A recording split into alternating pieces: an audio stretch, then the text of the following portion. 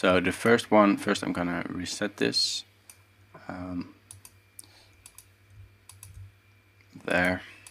Switch everything off, and we'll take a look at the maximizer first, because I want to set my maximizer or my makeup volume before I do anything else. So this is like the heart of it. This is your loudness. If I drag this threshold slider down, it's gonna limit more, and if it's gonna limit more, it's gonna make it louder, because it's automatically compensating for the limiting that it does. Then we have all these different modes here. So these are just different flavors. I happen to like this one, but you might like another one. Then we have intersample detection, and intersample, as with a lot of things in mastering, they're sort of these techy kind of concepts. But what it has to do with is if you go from analog audio to digital, digital cannot take a continuous signal. It can only capture a signal at a specific time, and this is called the sample rate. And the sample rate, that's the same thing as that 44 or 48 or 96 kilohertz. That's the sample rate, and that is how many times it will capture a wave for each second. So the peaks that we are measuring, there can be peaks in between those times it's capturing the audio, and then we're talking about intersample peaks. We don't actually see those because digital doesn't see it, but if we go back to analog, we can get those peaks again. These are also called ISP values, and it's a good thing to read up a little bit on them, because it's sort of a special thing. We need to track those. In other words, in digital, sometimes we can be at minus 0.2, while if we go to analog, it can still distort at well, as much as a dB above 0. So that's why I have this intersample detection on, so that we can detect those peaks and values. Then we have the margin right here, which is the maximum output setting. So if I set this to minus 0.3, we're taking care a little bit of those intersample detections. Then even if we go a little bit over, we're still probably good. So I normally like this as a safe setting.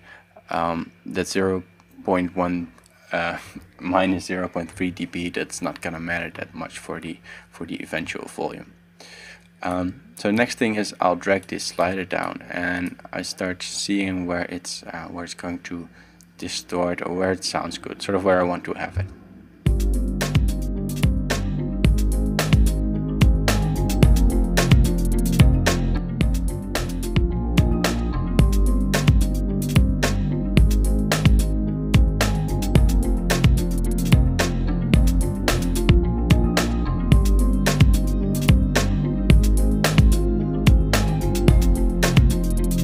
So this, right now we're getting a very healthy signal where we see that the output is minus 0.4.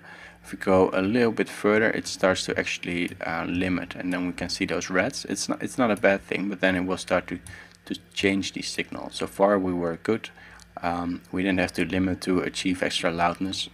Now we do.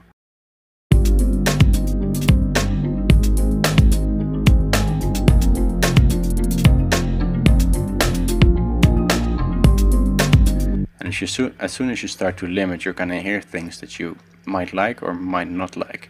For me, I hear that the drums gets a little bit too loud right now. It sounds like the snare especially is very loud.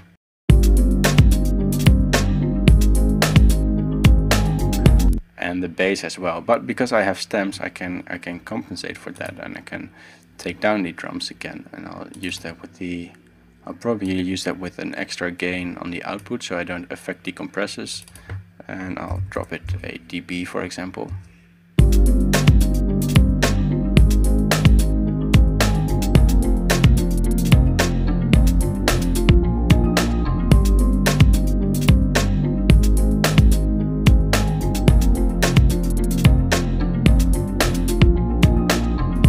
And one thing, because that snare is getting a little bit aggressive, I'm gonna use an EQ there, and I'm gonna try to find a little bit of those snare frequencies.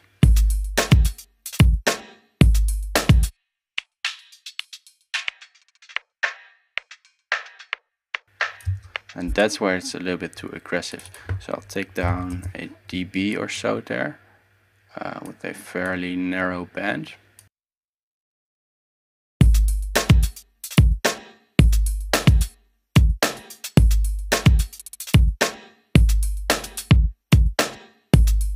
So we've taken out a little bit of the harshness there, and what I can do is take out just that brightness in the mid channel, or take out more in the mid channel, and then leave a little bit more of it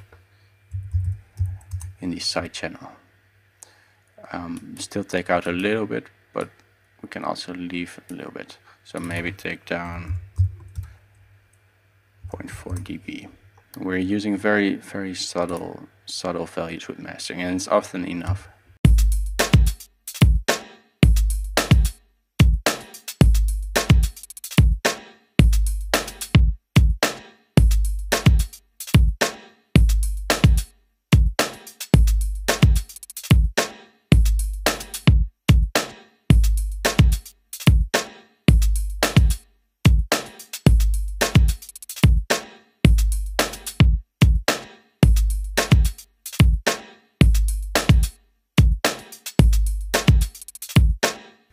So we made it a little bit less aggressive.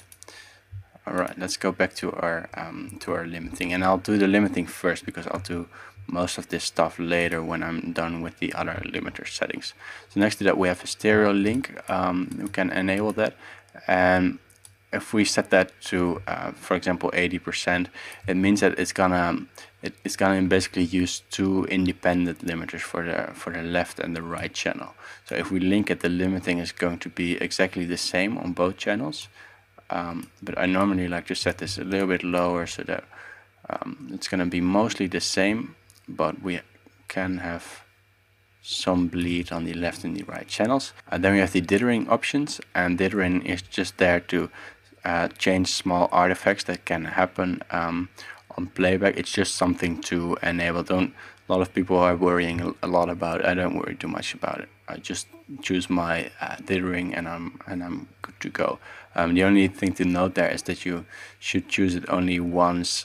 You should only apply dithering once for your whole track, and some plugins have it auto enabled, like the Waves L2 limiter has it auto enabled. It's a bit annoying. We have to make sure that it's only here. Also, if we export in Logic and we say project or section, we can choose some dither options there as well here. So make sure that one is off if you're using it inside Ozone. Then I have my character. This is just how fast the compressor is behaving.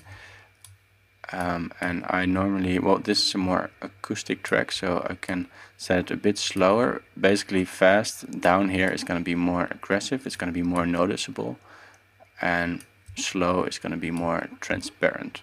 So with slow you can get it less loud, but it does sound a little bit more natural. And with everything basically in mixing and mastering, it's sort of this trade-off between things.